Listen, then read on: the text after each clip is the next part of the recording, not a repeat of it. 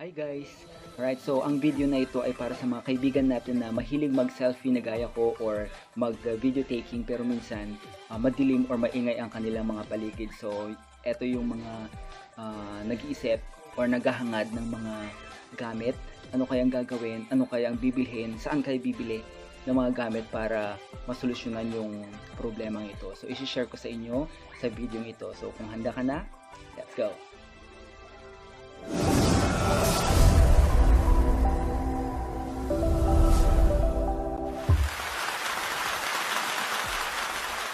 Guys, so nasa kamay ko na yung in-order ko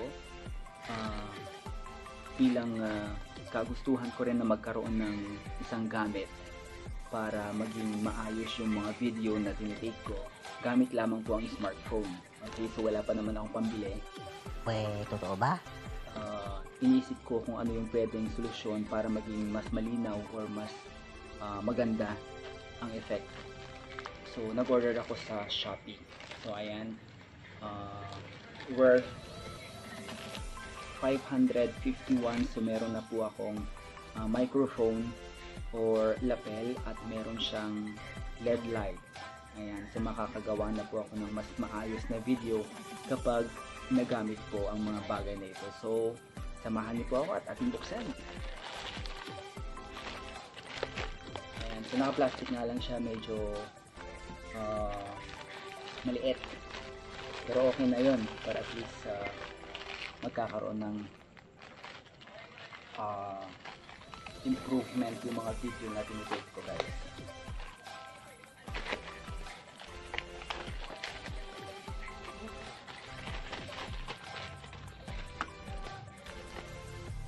Okay, so ganito lang siya. Meron siyang protection para kasi alam ko bulb siya. Fluorescent light, LED light. Ayan, so para hindi siya mabasag.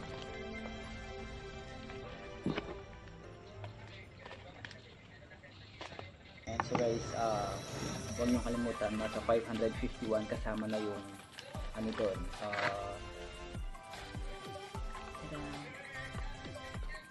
Okay, ito siguro, ito yung light, LED light.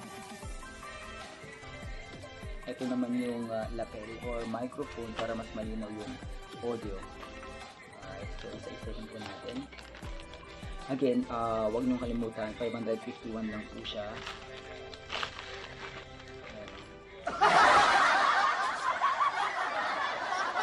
Hindi masyadong halata. Okay, 551 pa naman ito yung bayad ng pagdala dito. So ito yung lapel.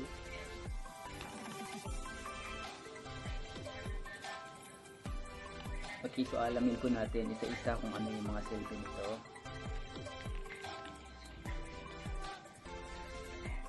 So, meron siyang phone.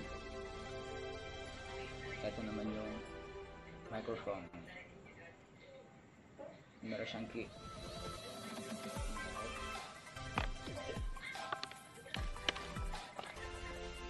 Bakit po natin.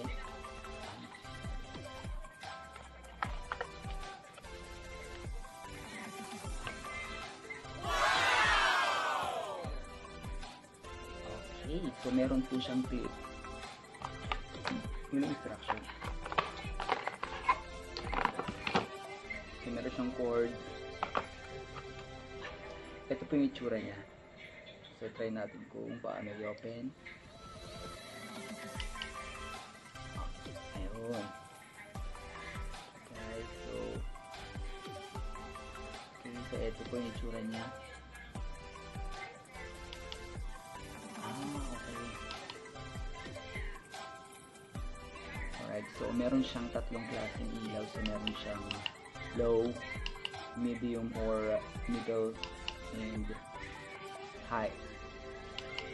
Okay, so ngayon itatry natin siyang gamitin, both light and lapel. So ito yung video na wala pang light aside from light ng laptop ko, and yung microphone wala pa akong gamit na iba. So itatry po natin isa-isa. So try natin. Ayan, so kung mapapansin nyo guys, ito yung video na wala pang microphone at wala pang LED light. So tatry natin ngayon i-insert both microphone at LED light para mai-compare po natin. So ayun nga guys, naka-insert na ngayon yung ating LED light. Tatry po natin ngayon siyang i-turn on into low level mode. Ayan ang ating low level mode. Next, try naman natin ngayon ang medium or middle level mode.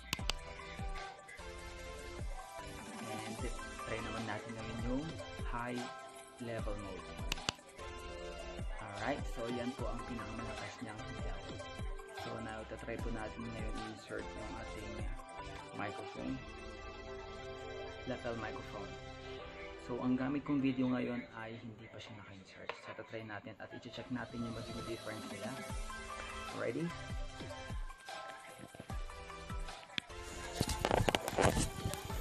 Hello, sound check, sound check.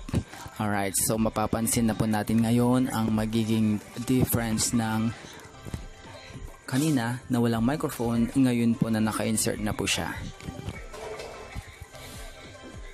Ayun nga guys, ngayon naka-insert pa din yung ating LED light and at the same time, naka-insert din yung ating lapel mic sa aking collar para hindi masyadong masakit sa tenga. Ngayon, i-share ko naman sa inyo yung mga features at mga kasama ng ating mga in-order. Unahin po natin itong LED light. So, ang sabi po dito, ang LED light po natin ay meron siyang 36 beads. Ayan, so ang tawag po dito ay Portable Mini Clip-On Fill-In 36 LED Selfie Ring Light Lamp Night. Ayan, so medyo mahaba po siya. Sabi po dito is 36 LED light. Ayan, so kung napapansin nyo, meron siyang 36 beads. Ayan, so 241 po ang bayad nito. Of course, kung kailangan po natin ng mas maliwanag, gamitin po natin to. Okay. Features po niya, universal clip. Ito po yung pang-hold para sa mga smartphones. Suitable for most smartphones. Sabi niya dito, 36 pieces LED beads. And then, gaya ng nakita natin kanina, meron siyang 3 lighting modes. So we have middle, high, and low. Okay. Then, powered by built-in lithium battery with USB charging port. Ito po yung kasama niya. Okay, so in short, pwede siyang i-charge. Next, ang ating lapel mic naman is, ang tawag dito ay EY51 or 510A Mini Portable Clip-On Lapel Condenser Wired Microphone. Okay, so pwede po siya sa iPhone, iPad, Android, smartphones, DSLR camera, computer, laptop. Okay, so record clearly sounds for meeting, chatting, video shooting. Okay, features 3.5 jack, suitable for iPhone, iPad, and some Android devices. Then meron siyang foam windscreen, can effectively reduce environmental noise. And portable and exquisite cable length 145 centimeters. So pwede po natin gamitin siya kahit medyo malayo ang camera mo. Medyo mahabang wire na. Okay, and a 360-degree rotary clip. Okay, so tandaan po natin 244 ang price po nitong lapel mic and 241 naman po yung LED light. So overall 551 po yung binayaran ko dito sa Shopee kasi meron po siyang around 90 pesos na shipping fee. Okay, so sa mga gusto pong magtanong, pwede po kayong mag-comment down and idadagdag ko po sa description yung link kung saan po ako nag-order and yung mga description ng mga items na ito. So kung may mga katanungan po, wag pong mahiyang magtanong. Alright, so wag din po natin kalimutang mag-subscribe sa mga hindi pa po nag-subscribe and gusto ko lamang pong i-request na rin na pindutin ang bell notification or notification bell for more videos. Okay, so mag-comment na rin po kayo ng mga gusto nyong i-post ko or i-shoot ko na video para po sa mas magandang interaction. Okay, so kung wala na pong katanungan, thank you so much and see you.